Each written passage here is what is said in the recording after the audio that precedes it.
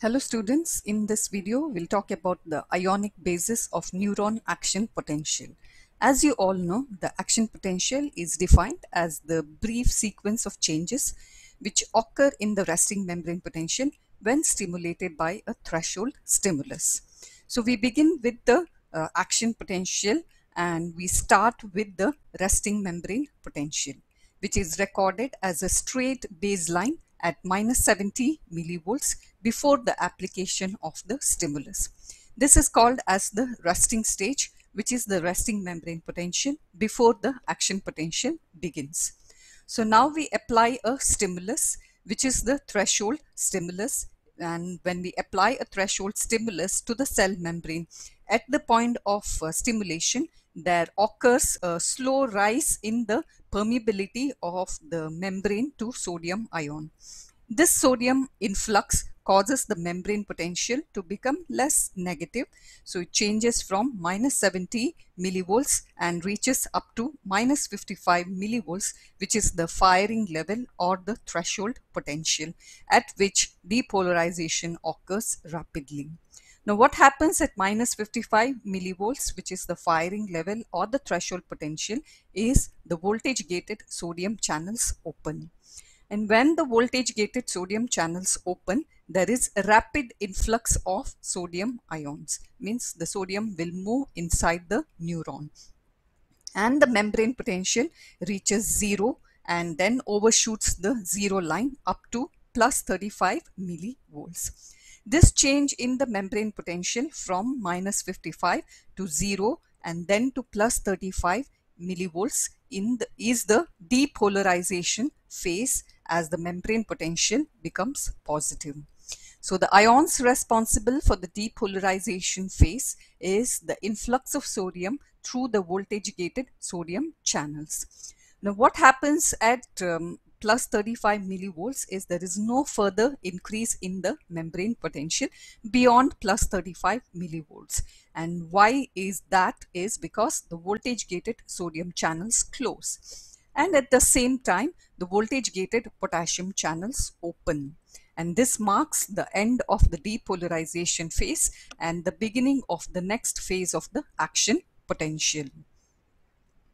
Now the next phase of the action potential occurs when the voltage gated potassium channels open, where there is efflux of potassium which occurs along the electrochemical gradient.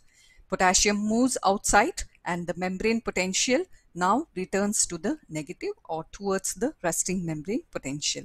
This phase is called as the repolarization phase, where the membrane potential returns to the negative or returns to the resting membrane potential due to the opening of the voltage gated potassium channels, and which causes the potassium efflux. Now the efflux of potassium continues even after the membrane potential comes back to the resting state. And this is because this causes the membrane potential to go a little below the resting level.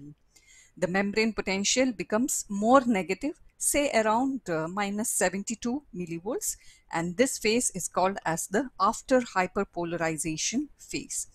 A little later, the voltage gated potassium channels close. And then we have the changes which has occurred during depolarization and repolarization, which has caused more sodium inside and more potassium outside. And the ionic distribution now has to be brought back to the resting state, which is contributed by the sodium potassium ATPase pump, which pumps out sodium and takes in potassium and restores the membrane potential from minus 72 millivolts to the resting state. Basically, there are two distinct phases of the action potential, which are depolarization and repolarization.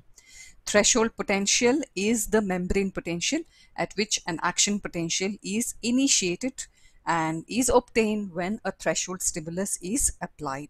So when we apply a threshold stimulus, because of the stimulus, there is increased permeability of the membrane to sodium ion, which changes the membrane potential from minus 70 to minus 55. At minus 55 millivolts, the voltage gated sodium channels open, causing sodium influx, and this leads to the depolarization phase of the action potential. Membrane potential goes up till plus 30 to plus 35 millivolts, at which the voltage gated sodium channels close and the voltage gated potassium channels open. When the voltage gated potassium channels open, it causes potassium efflux and leads to the phase which is called as the repolarization phase of the action potential. This causes the membrane potential to come back to the resting state and goes below the resting state because the voltage gated potassium channels are still open and potassium efflux continues, and this phase is called as the after hyperpolarization. Now, during the depolarization phase, there is sodium influx, and during repolarization phase, there is potassium efflux. So, there is more sodium inside and more potassium outside, which is not the same as the resting state.